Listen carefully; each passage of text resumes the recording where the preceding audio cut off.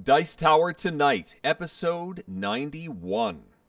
No whammies, no whammies, no whammies. Stop! Welcome to Dice Tower Tonight, a video cast about board games and card games, and especially the people who play them. On tonight's show, we celebrate St. Patrick's Day with a discussion of Press Your Luck of the Irish games.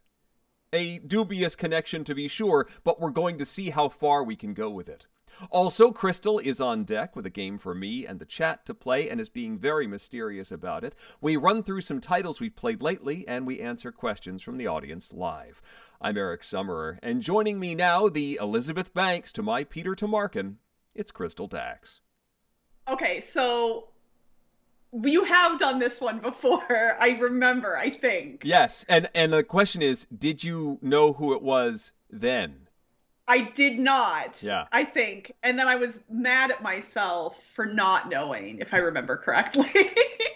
Although that happens more often than not, is like you make a reference and the names just don't strike my brain immediately. Sure. So. I mean, Peter Tomarken, you don't hear that name very often. Elizabeth Banks, she's in all sorts of movies and stuff. But right. It's a harder connection to make. So anyway, how's it going, Crystal?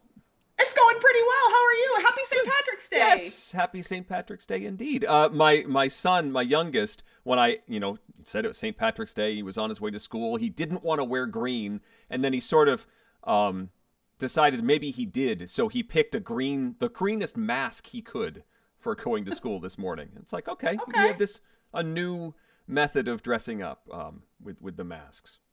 I've definitely made some fashion statements with some of the masks that I've purchased throughout the past year, because really, why not? Sure. Do you have any of the ones that have a face on it? A couple of the ones that my son has make him look like Simba or, other cartoon characters and stuff, and it's kind of cute.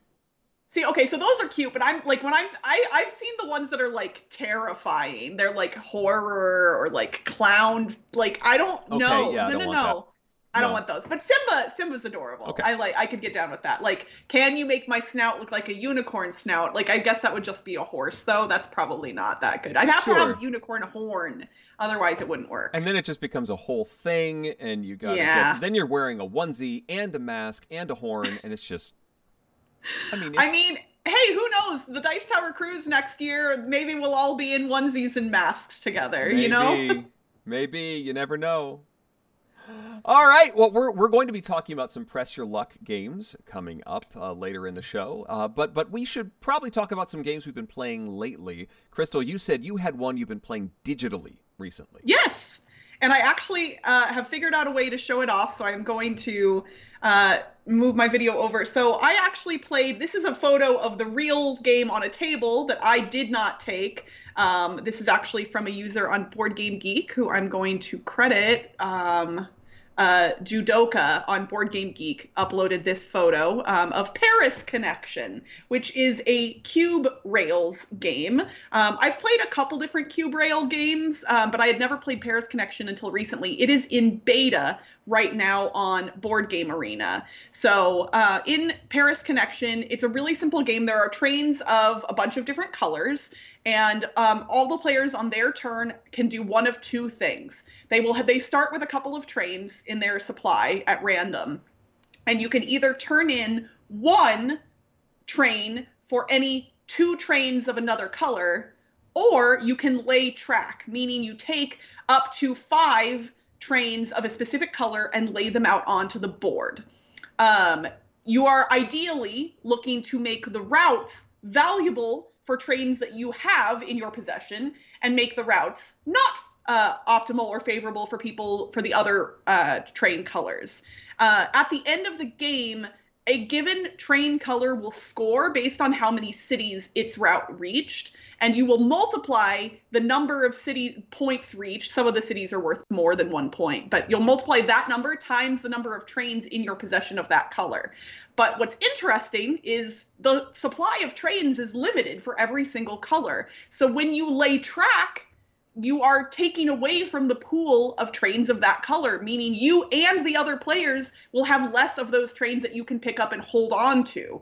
So by making the route better, you won't be able to grab as many of a specific color. It's incredibly simple mechanically.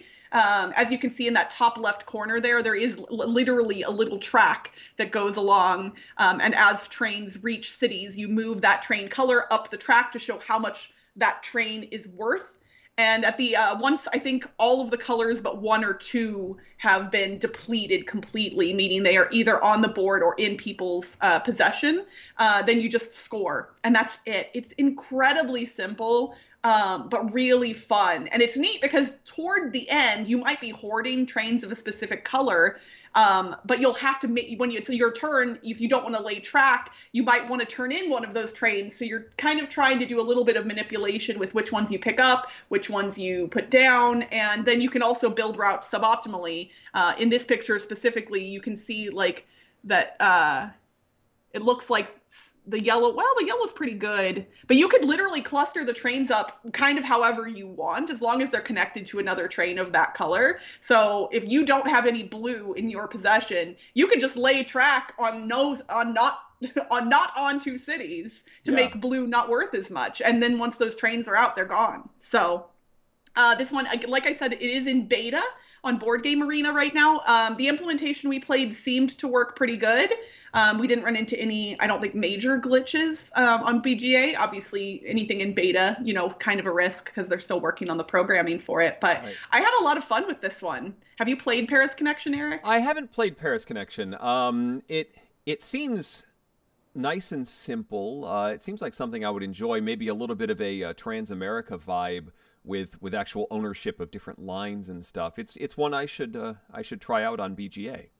Yeah, I think this would be like if people like Transamerica, then this is a nice. It's a similar weight, but maybe a little bit different strategy wise. I like Transamerica, and I really like Paris Connection. So very cool. Yeah. While we're talking about Board Game Arena, we should mention that there is a Dice Tower group that has started up recently based on some discussions in the Board Game Geek guild discussion, and we started a group and sort of made it open so that fans of the Dice Tower can come and play games there. I've been jumping in on a few learning games of Res Arcana recently, but I'm up for learning all sorts of stuff, maybe a game of Paris Connection. And in fact, a couple of regulars that I've seen come by on the chat here at Dice Tower tonight, I'm playing some games on Board Game Arena, which is pretty cool. So I'm hoping to do more of that in the near future. And I do want to say that I did get a second play of Kalis in on Board Game Arena. So like I said, I was completely enamored after the first play. Yep. And, you know, sometimes you get that feeling and you're like, okay, but really, do I like it as much as I think I do? And so I played it a second time with 3 players instead of 2. I still love it wholeheartedly and want to, like, when I'm scrolling through BGA, I honestly get happy when I see Kalis in there. And it's like, I don't know who I am anymore. Also, Eric, the thing that I warned you about is happening right now. I just saw it. You've got your blinds shut. You've moved your desk and you're near a window. My desk is in a new part of the office and the blinds right ahead of me. The sun is coming directly through them, and so I have a little line of sunlight. It's like it's a disco. It's like a disco ball that has stuff. I'll just hang out over here for a little while. Excellent. I'm glad I warned you, because otherwise you'd be like, "What's on your face?" It adds extra ambiance to the room. It's fun. Yeah, for sure. So the game I would like to talk about, I'm kind of excited about. I rarely get to play the new hotness. It just doesn't happen as often as it used to. But I have in my hands the new Terraforming Mars Ares Expedition. This is the Terraforming Mars card game. I did not realize the box was this big. Yeah, that's This is a pretty good-sized box. So a lot of people, I think, have been playing and showing off a prototype that was floating around for a while. But this is the actual production version of the game. It's one of the early copies. And it was very kind of Stronghold to send it along for me to check out. I have so far only played this solo because I can't really play this with my kids. It's a little too complicated. My 13-year-old could probably handle it if he was in for it. But as far as my 9-year-old is concerned, it's probably too much. I don't recall, Crystal, if you are a Terraforming Mars fan of the base game.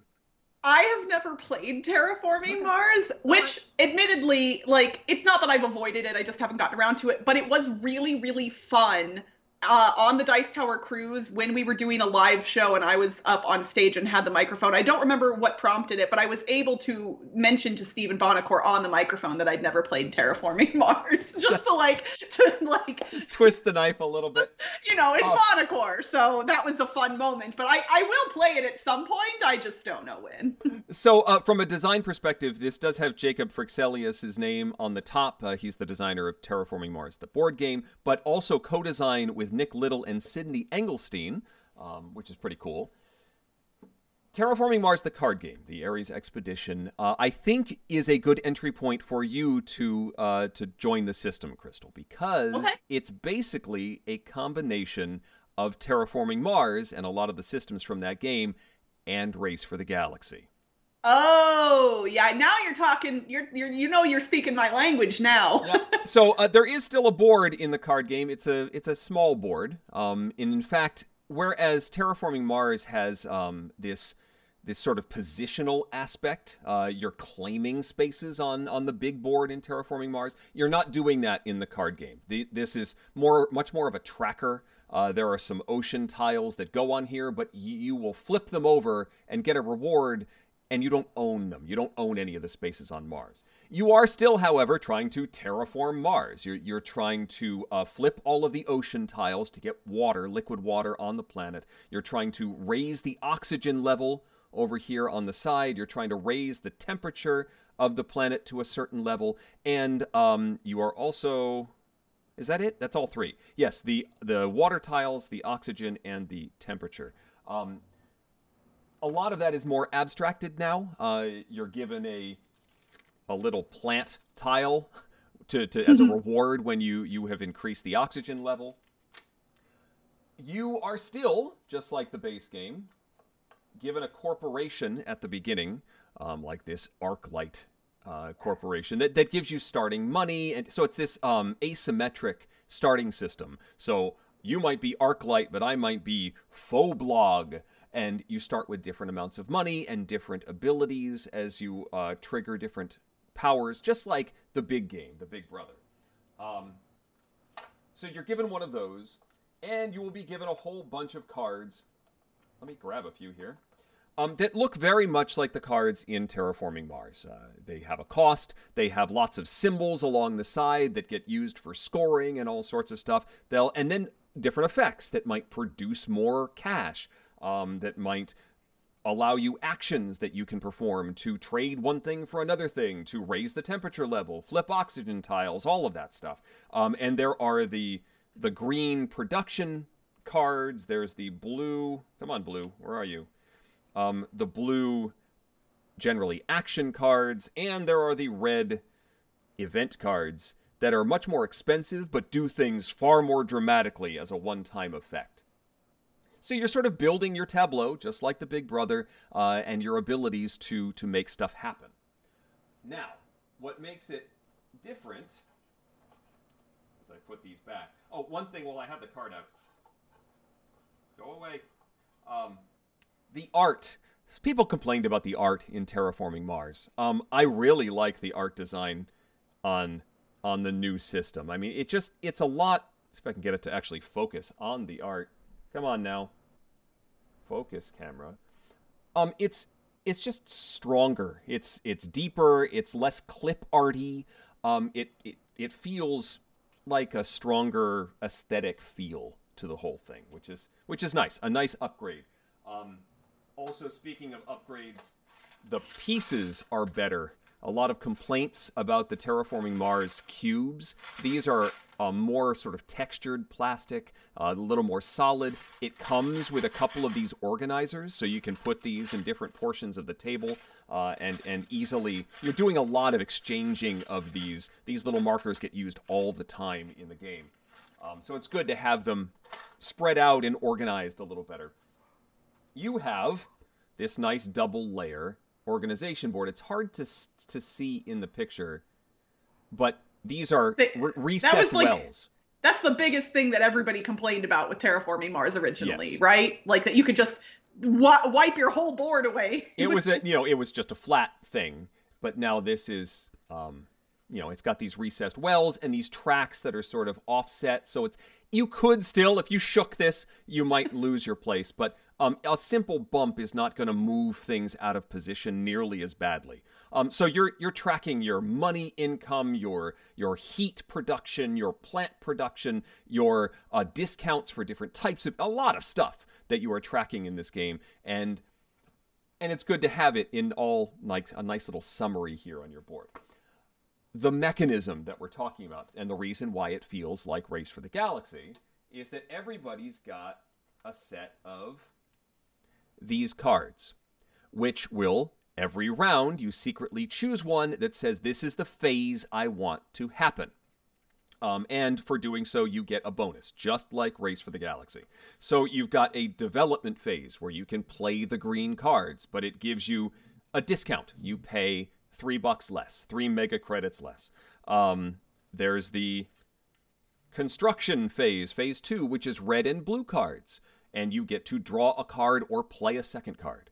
There is the action phase, so cards that you already have out in your tableau, you can trigger those actions if you choose the action phase. And of course, everybody gets to do the phases that get chosen by all of the players. So if you choose action and I choose the production phase, both of those phases will happen.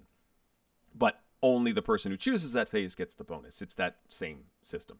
The production, as I mentioned, production phase, that's how you get your income. In the Big Brother game, you get your income every round. But this, somebody has to trigger production in order to get the stuff that you are trying to get. And the last thing is research, which is how you get more cards. Everybody gets to draw some cards and keep extras and all of that. And that's the system. You continue until Mars is fully terraformed. In the multiplayer game, you're going to earn points for all of this stuff.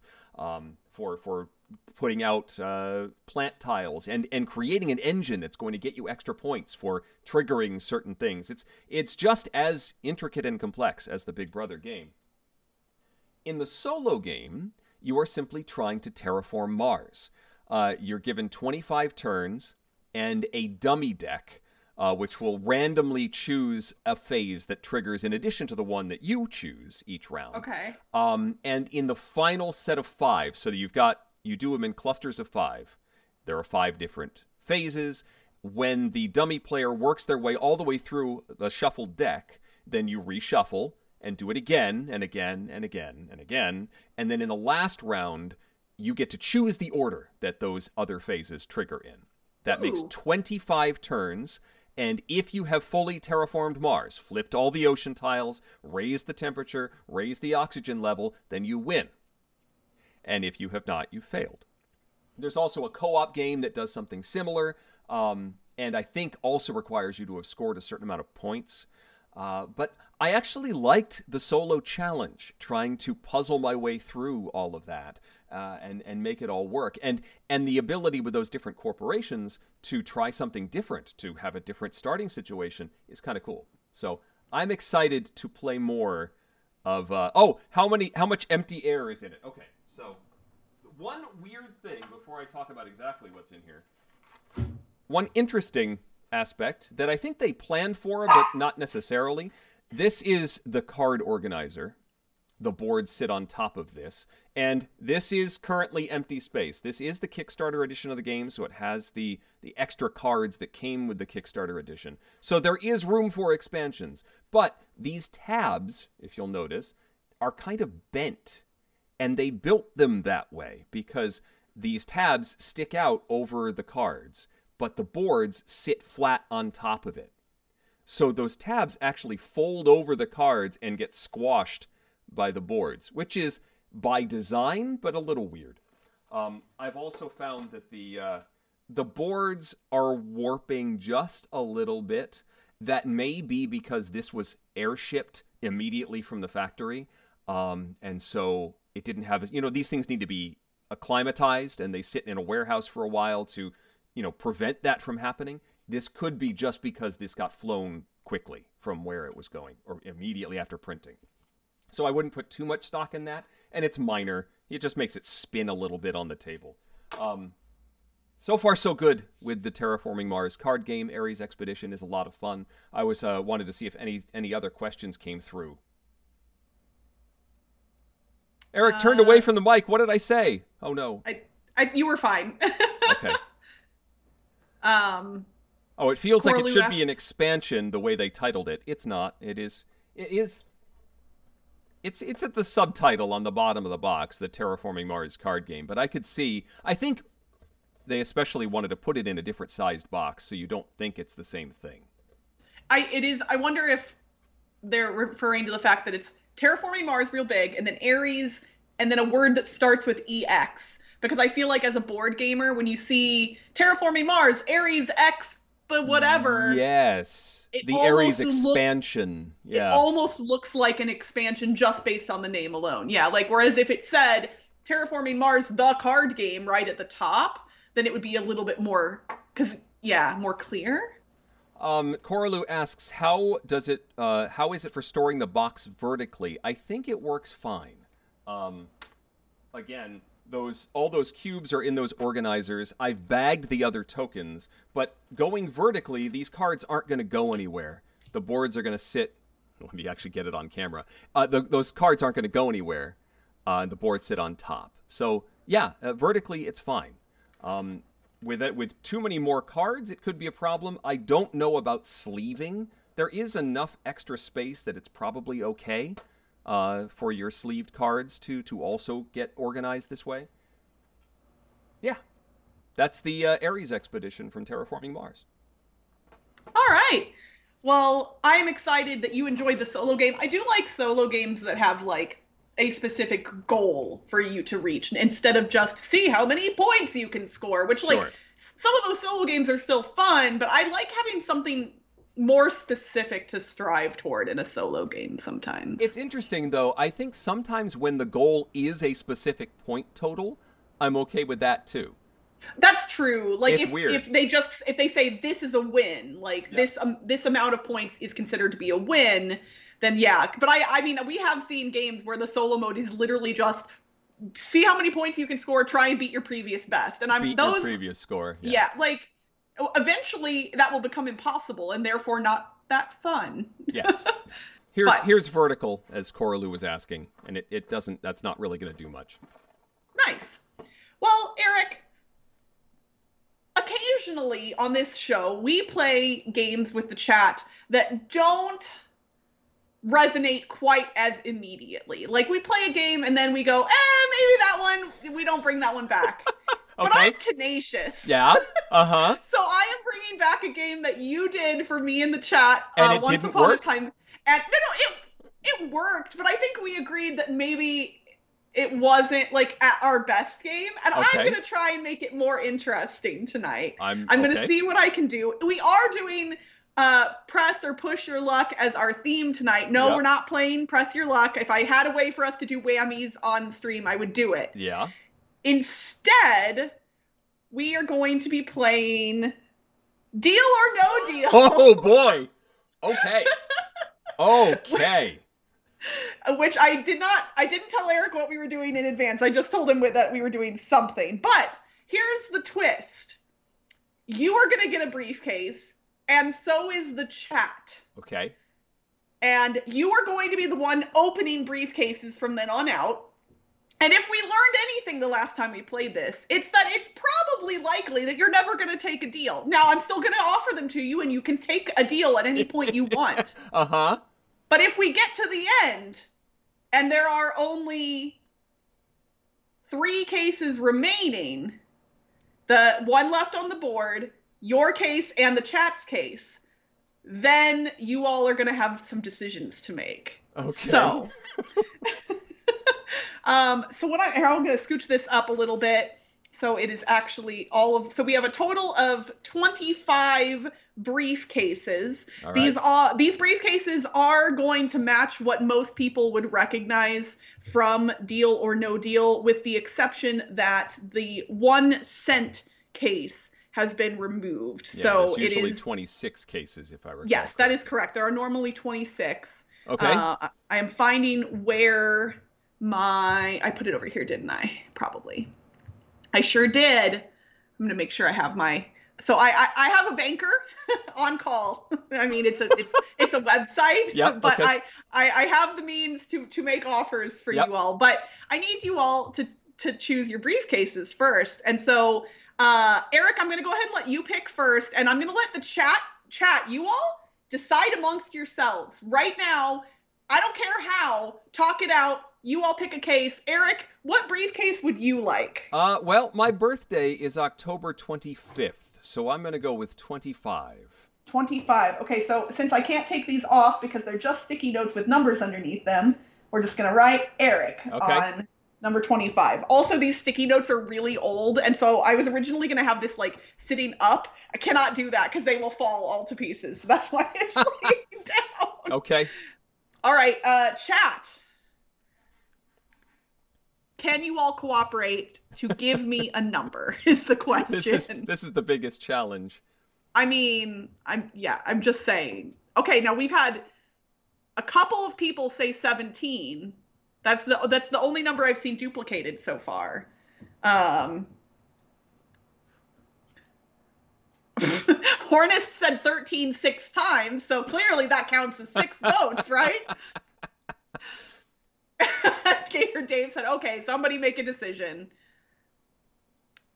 Okay, 3 different people have said 17. Chat, you all are getting 17. And I wasn't going to say this before you all chose, but Eric picked his birthday for his briefcase, and the chat picked mine. Oh. So that's actually really cool and interesting. Well, now you're a player, I guess. I guess, a little bit. So, Eric, now the control is going to be in your hands for a little while. Chat's not going to, I mean, chat can suggest briefcases for you to open, but for the most part, it's going to be all up to you. I'm going to go back over to this so I can actually see what the video looks like, because I can tell that that's not, there we go. That's a little bit better. All right. So, Eric, you need to open a total of 7 cases to start. 7 cases. Okay. I think I figured this out. Well, I did the math, but I might have, it's okay. Fine. I mean, some people are saying they've lost already. You know what? I'm just going to say 13. Let's just get that one out of the way. Okay. So, dramatic pause. I don't know. Blah, blah, blah, blah, blah. Let's see what's in case number 13.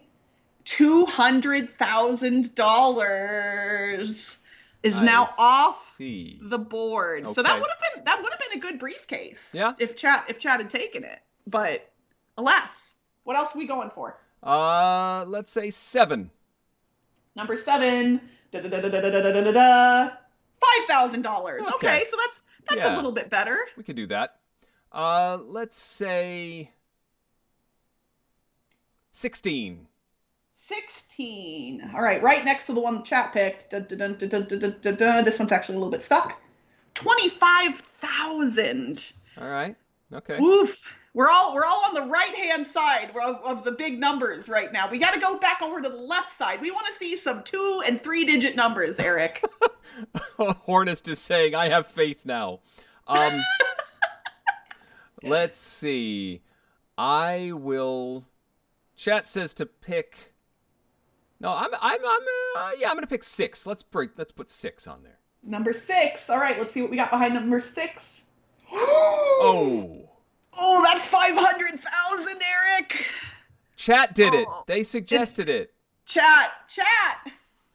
Hannah said 6. For the record, these numbers were written down randomly using a random number generator. I did not choose where the amounts went. So in case anybody wants to try and meta this, I used a random number generator. Okay. All right. So how many more do I need to pull? I need to pull 3 more. 3 more. Let's say 2. Number 2. $400. That's all right. more like it. That's what we want. What's especially fun about this is I don't remember where the amounts are, so it's fun. It's a surprise for me as well. Let's say 14. I never liked 14. Yeah, who likes 14? Especially when it only has $25 behind it. That would have been really bad if it was a big amount, but I was hoping based on statistics alone that we were okay. So all right, one more has to go. Coralu says number 1. I'm going to pick number 1. Okay, number 1 it is. $10. Woo! Well done. Okay, and then we're going to be opening how many cases next? Let's see. I think we're going to open 5 cases next. So let's see what the banker has to offer me right now.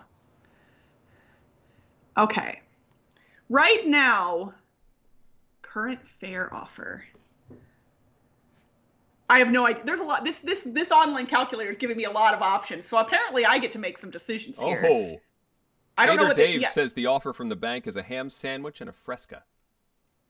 I mean, I would not take that deal, but that's, somebody might really like Fresca. I don't know. All right. I am going to say that the banker is offering you, I forgot, I have a prop for this too. Oh. I almost forgot. Is it the Dream Phone? Dream Phone, no, that would be amazing. I wish I had that.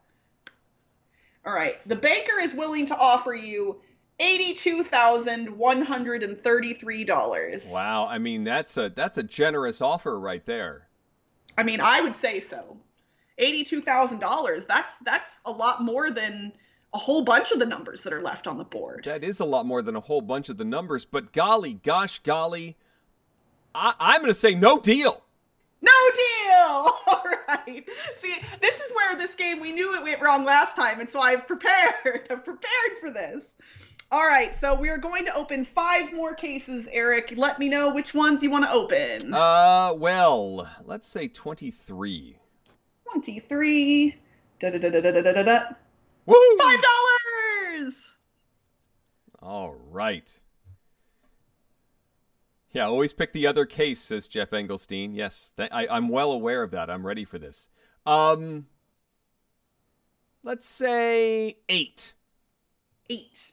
All right. $75. All right. You're on a roll. Woo! 19.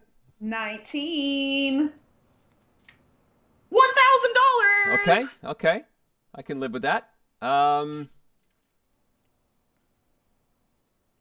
Gator Dave says he would have taken the $82,000 and walked away, but man, when you've got $1 million staring you in the face, that's hard to do. But Gator Dave is so that's where Gator Dave has locked in. This is how chat can win. There you go, yeah. If we fail and get less than the 82K, then Gator Dave wins. There you go. I say 5. Let's pull 5. Oh, Jerry says leave 24 for last because you can't see it behind my avatar anyway. Nice. Okay, 5. 10,000. All right. I mean, it's on the low end of the higher numbers, so I think that's fine. It's less than our previous offer was, so that's got to be good. We can make Crystal's screen bigger, just for Jerry. So how many more do I need to do? I need 1 more? 1 more, I believe. Yeah. That 21 staring at me. I'm gonna pick 21. 21. All right. 100. Okay, that was a great round. Very nice. That was a super great round. Boy, okay. Oh boy, I should just take this deal and go. All right, we're going to be opening 4 cases after this. Are we picking numbers to make a fun pattern on the board? Maybe I am. Yeah, who knows? All right, well, the banker has come back with a really good offer for you, Eric. We could just end the game now. We could. Oh, boy. In theory. So the banker wants me to tell you, in my very official scratch pad capacity, that he would like to offer you $122,515. You know, frankly, I'm a little disappointed in that offer. I was hoping it was going to jump up more than that. Well, the banker is a stingy fellow. You know, I mean, he doesn't believe in you, Eric. Why doesn't he believe in you? That's a life-changing amount of money right there, but I'm just going to let it go. No deal! No deal! We're powering on. All right, let me go back over to my thing real quick. Perfect. And the Mr. E said to take the deal. So Mr. E has locked in at $122,000. Okay, and Gator Dave is still happy with his 82 apparently. So, um, The real dilemma is you came into the show with 0, so anything you take away is gain. We haven't seen the dollar case yet, though. So, I mean, we have could not have seen a the dollar. We haven't seen the 50. We're missing, yeah, we've already knocked out a bunch of the other low ones, though. Okay. Well, so how many cases we pulling now? We are pulling a total of 4 cases now. 11 out. 11. 750. Very nice. Okay. Let's see. I'm going to choose the 15. 15. Okay. 300. Eric, look at you on a roll. Oh boy. 24 just for Jerry. 24 for Jerry. 500 bucks. Oh boy. One more. Oh my gosh, this is amazing. I know you all can't see, but like there are of the left side, which is all the low numbers, and the right side, which is the big numbers. You only have 3 numbers left on the low side, and you still have 7 on the big side. All of 7 of those are 50,000 or higher. Oh boy. So you are doing spectacular right now. Don't jinx it. I mean, I'm going to choose 9 for my last one. All right. 100,000. That's okay. That's okay. Okay. That's fine. That's fine. We It's can not live a with million. that. All right. So let's see. We're going to be opening. I need to leave 1 left. Clearing a path around the board for Pac-Man. Yes, that's what I'm doing. Something like that. All right. We'll do 4 cases again next time. So let me see what the banker is going to offer you. Ooh. The banker's offer did jump up. Oh, good. It did. Good. So the banker is offering you.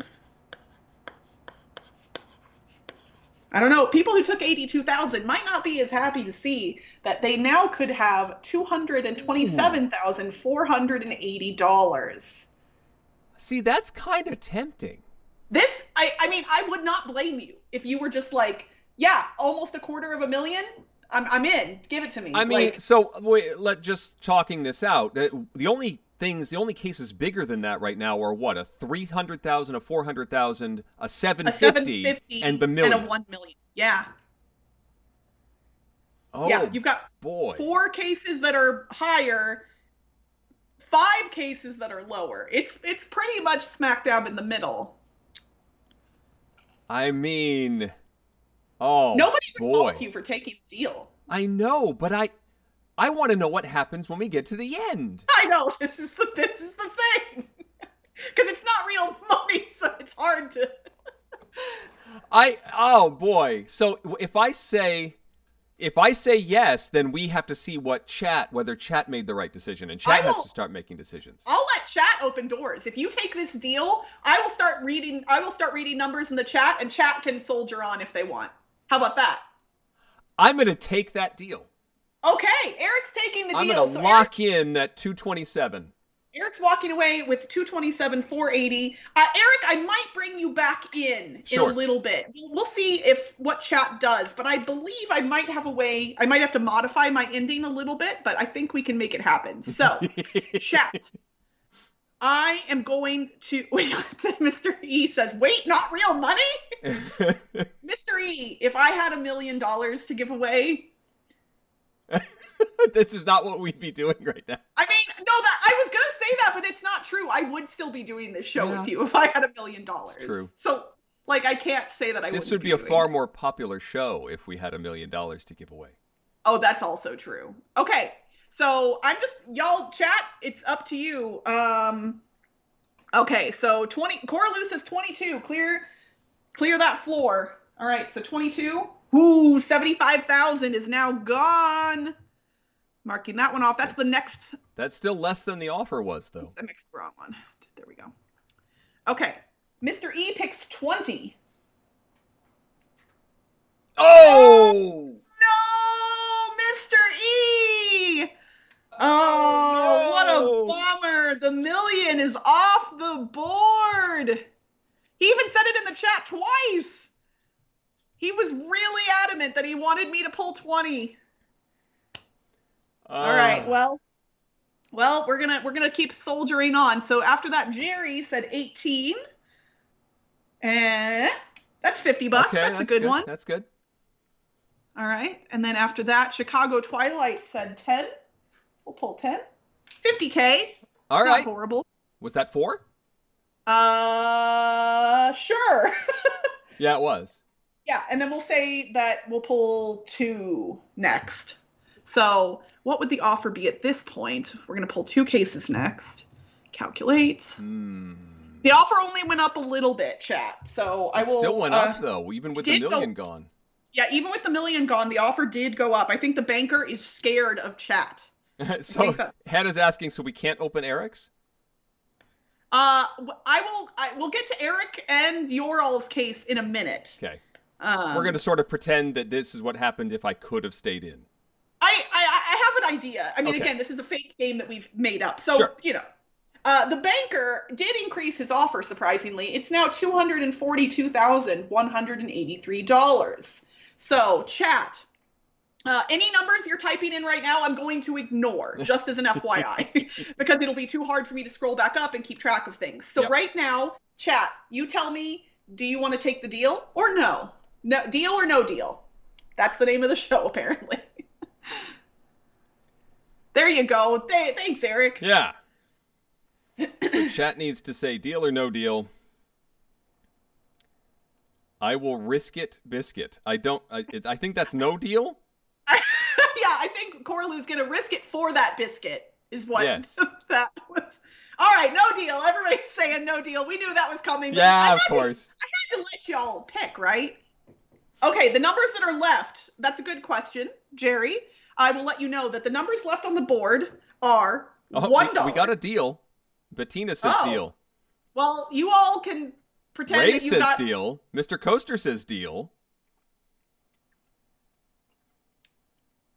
There's some more deals. Y'all are no fun. Stop taking a deal for fake money. You know what it is? If they lock in, they beat me. Oh. That's what it means. Not necessarily, because like I said, I have a twist for the end of this game. Oh golly. I don't know how well it's going to work. But I'm going to say, those of you who took the deal, congratulations, you got $242K. Anybody who wants to keep soldiering on, that's what we're doing. There you go. The numbers remaining on the board are $1, $200, $300,000, $400,000, and $750,000. That's actually really good. Those are big numbers still in there. Yeah, this is a great board, honestly. I mean, the odds of either you or the chat having something pretty awesome are great. Yep. We don't know who, Yep. what. I'm glad I don't remember where things are because I feel like I would give stuff away, but I honestly have no idea where anything is. So, all right, chat.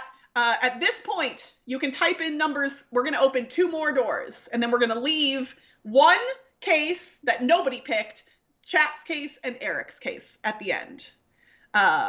Will our fake money be direct deposited? Yes. Yes, it will. And it's not taxable as well. So enjoy that.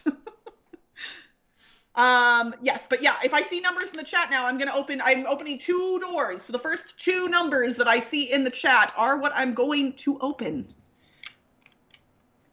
Chat was behaving very nicely and not putting numbers in the chat like I asked a minute ago. Yeah, and now the delay. Okay, we got them 12 and 4. So 12 is getting opened first. $200. Okay. Oh boy. Yo. Now 4, now that you've locked 4 in, that came up very early when we were first choosing cases. Somebody said 4 is where the money is, and that was going to be my backup case. I was hoping that was going to be the third case left over. So if there's money behind 4, then whoever said that was right the whole time. Y'all don't put numbers in the chat multiple times, please. It spams the chat, and it makes it harder for us to follow stuff. All right, so... Number 4. 300,000. That's still... There's still a 400 and a 750 in the game. That's true. Also a $1 case. I could not have made this more interesting if I tried. So, I'm going to have to figure out how we do this exactly. It's going to be a little bit different than I originally planned, but we are going to enter into a modified prisoner's dilemma situation. Okay. So, Eric, for you, I'm going to give you a couple of different options here. I will say that you can keep the money you walked away with, if you so choose. You will not say this out loud. You will just make a decision, and I'll give chat some options in a second too. So you will keep what you walked away with, and it can't be taken from you. You will... Maybe I just do two options. I'm trying to make it too complicated, I think. You will either keep what you took, or you will split what is in all three, or no, the two. You will split what's in your and chat's cases with chat. No. Math. Dang it. Help me figure out the way to fix this. I think maybe we just find out what's in the cases. Okay. I wanted to like make the chat try and steal money from you and get bamboozled. Oh, but I see. Because I figure if maybe like, because we know what the total of all three cases is, so that's not an unknown quantity at this point. But all right, let's see what chat picked. So chat, actually, let me give chat one option. Chat, do you want to keep your case? Chat, do you want to keep your case, or do you want to go to case number 3? That is your option. I can actually make a poll for that. Because I know chat is probably going to switch because they paid attention to Jeff. I mean, I would say that that's possible. So what I'm going to do is put this into the chat for you all to vote on what you want to do. Oh, Jerry liked my thing. It wasn't, sorry, Jerry, I didn't have it completely thought out the way I intended. I had something, but it, so if you all click, oh, I'm not a mod in anymore, so I don't know if that link even showed up. Probably. I didn't see it. Yeah, no, I'm not a mod on the channel anymore. That's weird. I will message it to you in Skype so you can put it in. Okay. I actually might not be able to do that either. Ha! All right. Well, then I'm just going to read what chat's saying. How about that? There you go. So swap, change it, 3, switch, swap. Okay. Almost everybody wants to swap. Yep. So we are going to swap. So now we're going to look at what was in chat's case first. Yep. So nobody got this. $750,000. Oh no, chat. I think I've got the dollar. All right. So now, chat is walking away with whatever's in case number 3. But let's say, Eric, I'm going to give you an option now. You gave up your case. Yep. So you can keep what you had taken as your deal, or you can switch to case number 3 as well. And you can take home the same, whatever's in case number 3. Chat's taking it home. You can take home the same amount as chat. I'm sticking with my deal. Okay, I think that's smart. So let's see what was in your original case. Yep. Oh! 400,000, which means Chat walked home with the dollar. Dang it, Jeff. Oh my gosh, this game took so much longer. I'm so sorry. I just looked at what time it is. We haven't talked about anything yet. I'm so sorry, but oh, that was fun. Oh my goodness. All right, I'm going to switch back over to just me. Okay, so really quickly, here are some push your luck games. You're right. Yeah. No, okay, so. Oh no, I've got the blur on. Can't see because of the blur. No, we should definitely talk about a few. So Thank to you for humoring me as we tried a game that didn't work in the past, but I thought would be more fun a second time, and I think I was right. So, what to you is a press your luck game? What does that mean? That's an interesting question. for a reason that I think you might bring up as soon as I say this, Okay. because Board Game Geek has some games listed under the press your luck mechanism that surprised me. In my mind, a press your luck game, or a game that has push your luck as a key mechanism, involves you having to make a decision where going forward could cause you to gain more of a thing or lose everything that you've acquired, Yes. generally. Yeah. I think the potential loss, and usually a catastrophic loss, is important for that push your luck. There are plenty of games where, yeah, I could maybe get a little bit more, but if that doesn't work out, it's not nearly as big a deal. But we're talking about one of the ones I just showed off, Quacks of Quedlinburg. If you push it too much, your potion explodes, and you don't get anything, or you do get something, but you get far less that turn. You're out of the running for something. You get half of what you would have gotten otherwise, basically. And so it's a big deal to explode your potion, or can't stop, where you will lose all of your progress during the course of that turn, and that can be, if you do that too much, you're obviously not going to win. You need to stop and lock in your progress before you have gone too far. Absolutely. There are some things that I guess I've mentioned some push your luck co-op games.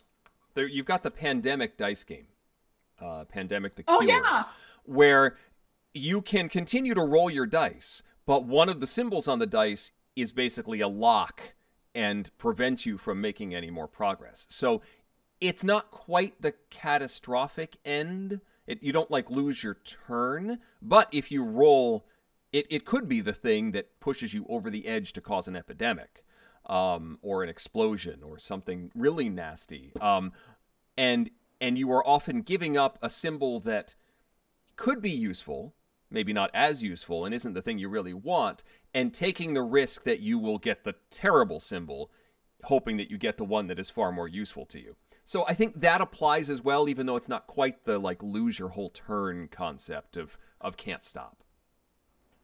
Absolutely. Can't Stop is really fun too, because it's different from a lot of push your luck games in that it can theoretically be won on the very first turn. That's not common in most games, let alone push your luck games. And I think it leads to one of the things that I like most about push your luck games, and that is those big emotional dramatic moments. I think a lot of board games elicit, maybe general happiness, oh, that was an enjoyable experience, but push your luck games go through the spectrum as far as emotions go. Just epic moments, you know, to the point where your friend is about to beat you and you're cheering them on just because it's such an epic run that they're going on. It's just so much fun to watch that moment happen. And simultaneously, on the other side, push your luck games can also be really devastating. Quacks of Quedlinburg is a great example. I love Quacks of Quedlinburg, but if you draw poorly every round, even with the catch-up mechanism, it can be kind of a bummer sometimes. In any push your luck game where you just continue to get bad luck. Yeah. Crystal froze for a second. She'll be back. There, she's here. I'm here. I don't know what happened. Yes, and if that happens to you too many times in Quacks, it just doesn't work. You can't catch up to someone who has been able to stop and has maybe gotten lucky a couple times, pushing that one extra draw. It is difficult to catch up if you have a game where you're exploding all the time. Right. A push your luck game that I really enjoy that I think doesn't get talked about enough is Fire in the Library, where you are rescuing books from a burning library and you're drawing cubes out of a bag, and those cubes represent the books that you're rescuing, but there is fire in that bag as well. And so sometimes you pull out the fire cubes. And this one is really interesting just because the theme is so... I mean, it's still, you're pulling cubes out of a bag, but it feels more thematic than a lot of other push your luck games. Obviously, Can't Stop is just pure dice rolling or whatever else. Even Quacks of Quedlinburg, I don't really necessarily feel like I'm brewing a potion, but Fire in the Library, I kind of feel the theme a little bit more than I do in some other push your luck games. A slight difference on the push your luck system is Knizia's Escape, which is another dice rolling game, and you'll get combinations of 2 dice that are, ranked. You might get a 52 or a 75 on these 2 dice. There are 7s and 6s on some of the dice. And then you decide where on this grid you're going to put them, on this ladder, basically. And the danger is, the higher you put it on the ladder, the more points it will be worth if it's still there when it gets to your turn again. But the higher you've put it, the more in danger it is of being knocked off by a higher total. So I could put a I could put a 52 on the 1 or 2 point slot and be relatively certain I'm going to get 1 or 2 points when it comes back around to me. But, and because there's fewer places to go beneath me, in order to knock somebody off, you have to put your dice in a lower spot, take fewer points, but knock off the person that's above you. So it's less likely that someone's going to do that and going for only 1 point or 0 points. But if I choose the 4 or the 5, someone's going to knock me off. And it's taking a much bigger risk for bigger points. A slightly different, it's much more of a choice how much risk you want to take in Escape. What's really funny is I feel like at this point in our tenure of this show, we've kind of developed a simpatico with the chat, because 2 different points that were on my list of things that I wanted to bring up have kind of been brought up in the chat thus far. Yep. So Daniel mentions that simple push your luck games are fun to play with children. And I actually think push your luck games are neat to play with kids because it levels the playing field to some degree. A lot of hobby gamers like to say, oh, we don't want games with too much luck in them. But there are some heavy luck games like push your luck games that can be really fun. And yeah, when the adults have just as much of a chance to lose everything as the kiddos, I think that can be really fun, and it makes it, makes a win more attainable for a kid.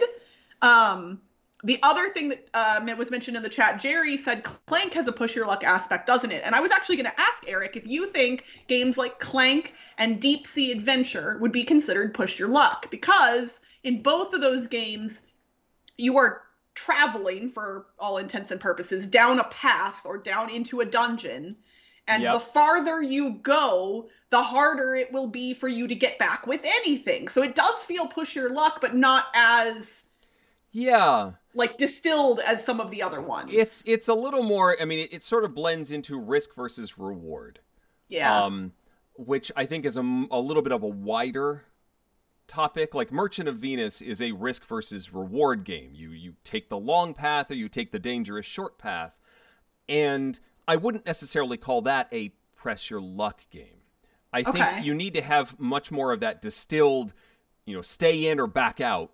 And I guess Clank does do that. It's more of the overarching theme of the whole thing. I think you need to have more of that discrete individual turn. Stay in or move out. Ink and Gold is a press your luck game. Do you stay in or leave? Like you make because in Clank, you could hem and haw throughout the course of the game. You could go down a little, go up a little, I don't know what I'm going to do. Whereas in Ink and Gold, you're in or you're out, and that's it.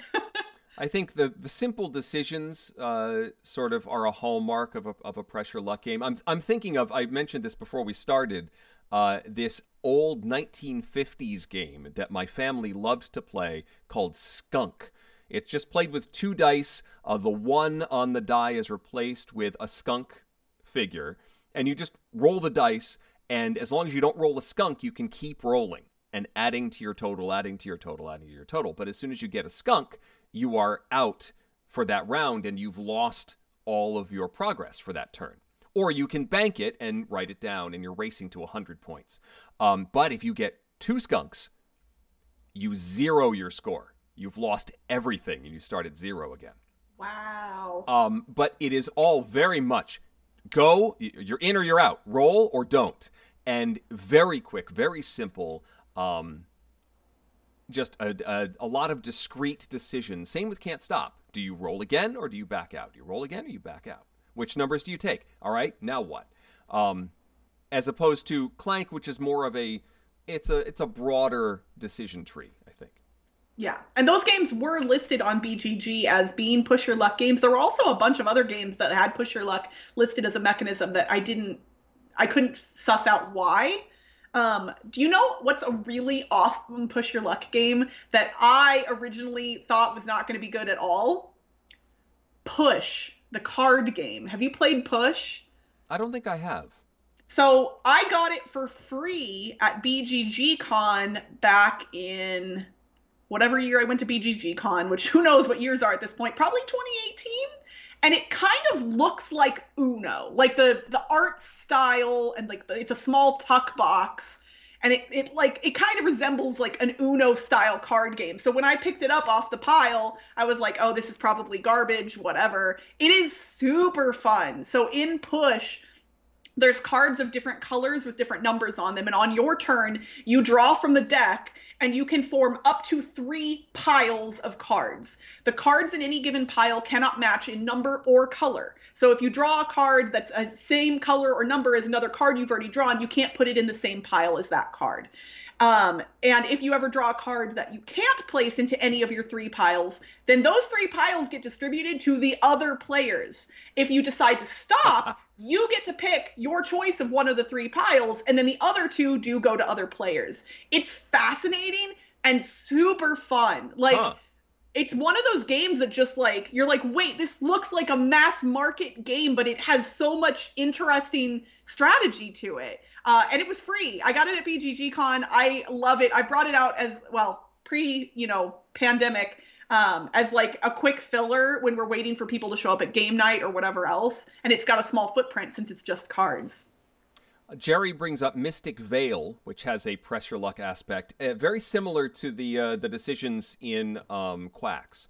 You've got your deck, and you are trying to, I forget what the symbols are that you're trying to avoid. You basically pull cards until you've got, 3 of these symbols, and then you can decide to keep going, because the 4th one is going to bust you. And that gets... Those are interesting decisions, because you might know that you have a very strong card still in that deck that you have not seen yet.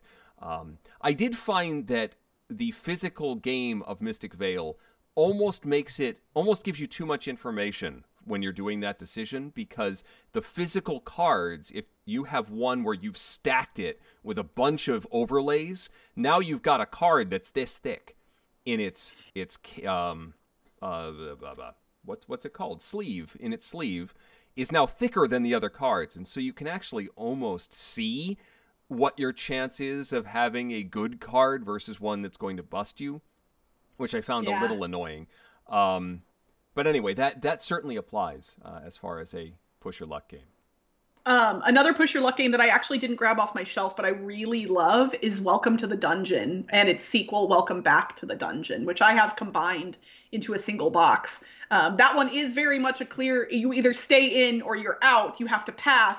And if you stay in, you draw cards from a deck, and you're basically either removing equipment from the hero that's going into the dungeon, or putting monsters into the dungeon. So you'll have information about what you'll have to traverse if you stay in to the end, but it gets hairy fast, and I really enjoy that one, especially because all the different characters have different equipment and do different things. Yep. King of Tokyo, I know I put it on a push your luck list, more in the decision of whether you stay in Tokyo. There's definitely that. And it does have the possible catastrophic consequences, because if you stay too long, you can get killed. You could be out of the game. So, yeah, that is definitely when it gets round to your turn again, do you stay or go? Mm-hmm.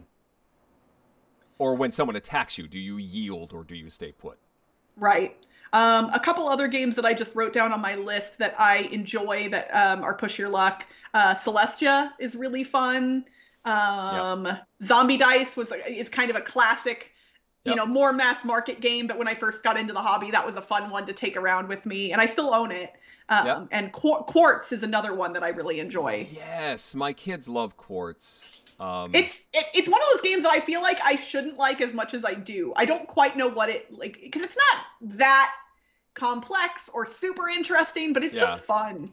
I almost feel like the fail condition is too easy to get in courts. It's that two of those obsidians. Yes. And that can happen in like your first draw in the game. It's like, well, okay, I didn't even get to do anything. Which happens to me too often in that game to make me happy. That has definitely happened to either me or my friends when we've played it before, so I feel that for sure. Coralu asks if there are any co-op Press Your Luck games. I talked about the Experimental Meds or Pandemic the Cure. I don't know how many others. I'm sure there are other Press Your Luck aspects in co-op games. You know, how far do we push this? Do we go for another action? Do we spend actions? I can see that like in regular Pandemic. Do we try and spend a few actions to eradicate a disease and make it significantly easier for us for the rest of the game, but I am ignoring this other thing, and that could destroy us. I think the reason there probably aren't a lot of pure Press Your Luck games that are cooperative is because it's not just about the massive success or the detrimental failure. It's the competition with the other people doing the same thing. I think that really makes those games super interesting, because if you're not competing against somebody else, honestly, kind of like our game tonight of Deal or No Deal, if there are no real stakes, like, why wouldn't you just keep pressing? And if it's a co-op game, it feels like if you're going to win or lose together, well, let's go for the win, right? Right. I'm thinking suddenly Robinson Crusoe has a Press Your Luck aspect. In that you've got your 2 action tokens, and you can spend both of those actions. You spend all day doing something, and you succeed automatically. You don't roll any dice. You have done the thing that you were supposed to do, but you're not going to be very efficient that way. So you almost need to split your attention more often than not, and that's when you take the risk that you may fail, you may succeed and get injured, you may lose resources, you know, bad stuff can happen. But you need to do that a little bit, or you're never going to get enough done to win the scenario. That's true. So there's another co-op Press Your Luck game. Okay, yeah. Well, did you have any other games on your list that you wanted to mention, Eric? I think we've covered a lot. Yeah, we have.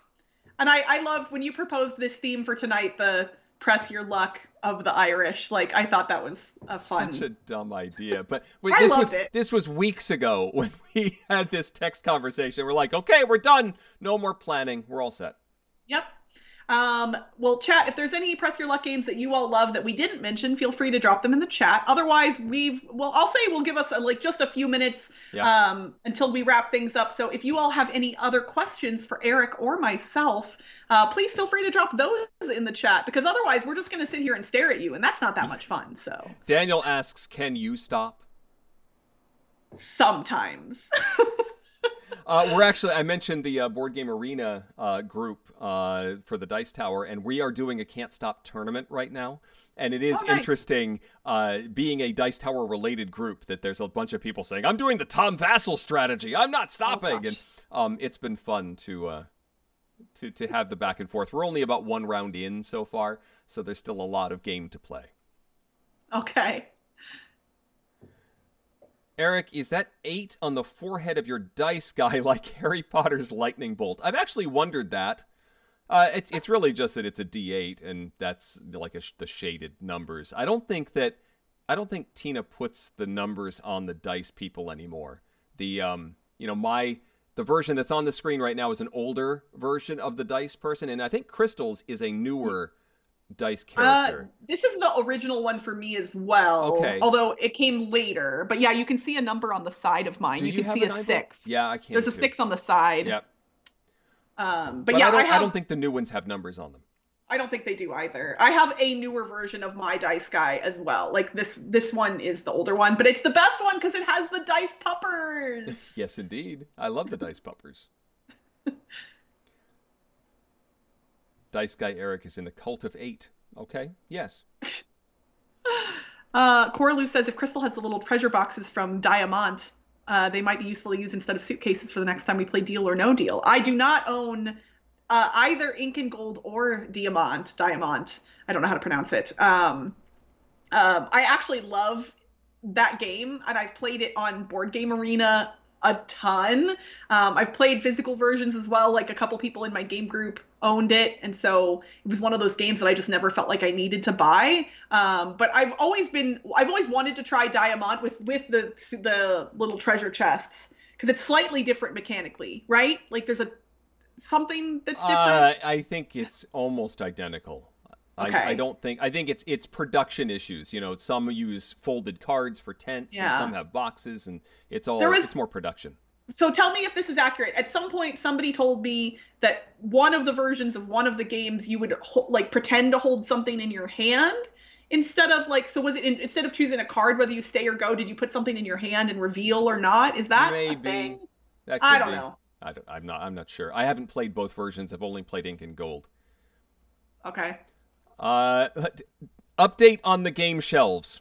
Not much going on there. IKEA is nationwide out of the best of shelves that I'm trying to get. I've heard early June, late May. So that has stalled. We've actually started a project where I got a 13 drawer apothecary style cabinet for accessories, and we are going to paint it a nice plum color. It's got some card catalog style hardware, so I'm going to put little labels like small bags, medium bags, large bags, Hugo's amazing tape going in there, all the accessories, cubes, dice. I got a wine rack for storing playmats and the Board Game Geek silicone things. And the wine rack is actually Hax's, so it sort of it applies. That's cool. So I'm excited about that.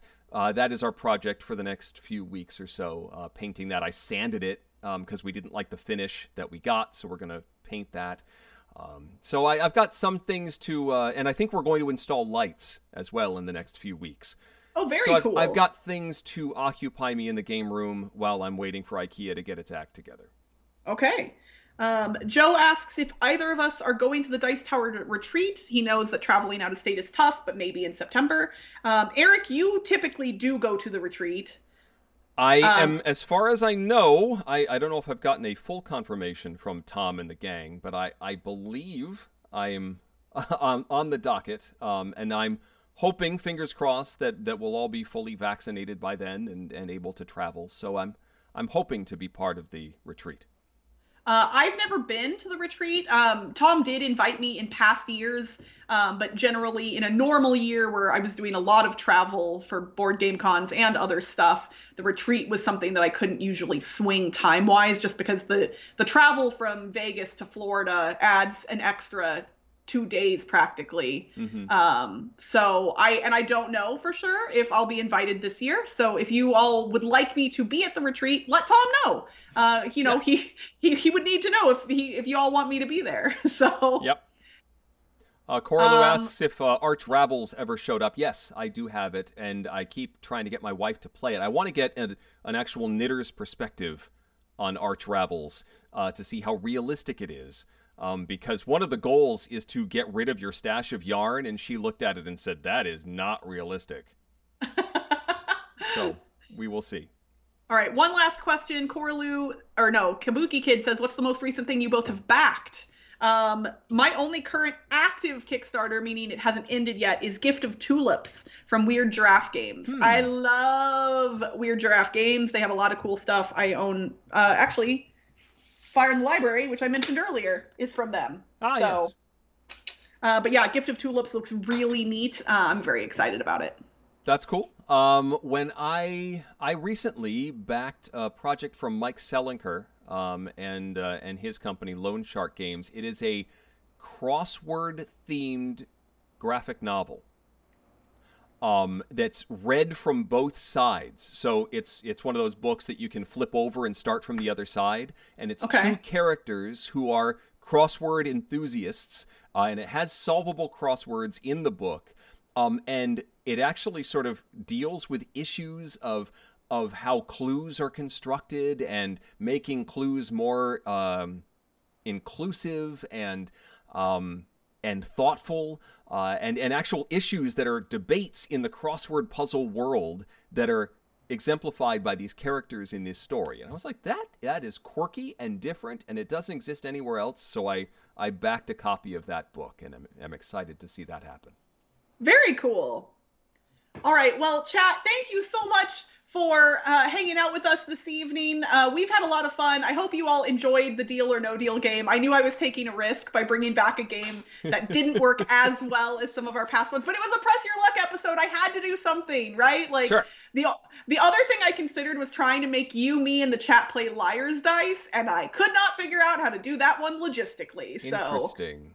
Yeah. Which, honestly, that's a Press Your Luck game, too. And I didn't even mention it, even though I was planning on, because you're upping the stakes. It is. Huh, yeah. In a bluffing, I guess bluffing is generally a pressing your luck sort of thing, too. Yeah. Before you all leave this evening, if you could do me one quick favor and hit the thumbs up button below the video if you did enjoy tonight's episode, we really appreciate it. And the YouTube algorithms eat that stuff up, and they will then spit this video out to all your friends. We love and they'll spitting. Make sure that, I mean, really, it's great, especially in a pandemic. And it'll make sure that you see our episodes pop up in your feed in the future, too. We will be back in 2 weeks, which, thank God, that's still March. It's still March, just barely. Just barely.